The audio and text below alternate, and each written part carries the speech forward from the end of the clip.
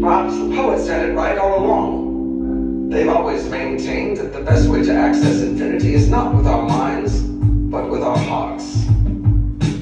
Along with the mystics, the poets claim that our capacity to love is infinite. I'm not trying to convince you that this is true, but I am inviting you to consider it as a possibility.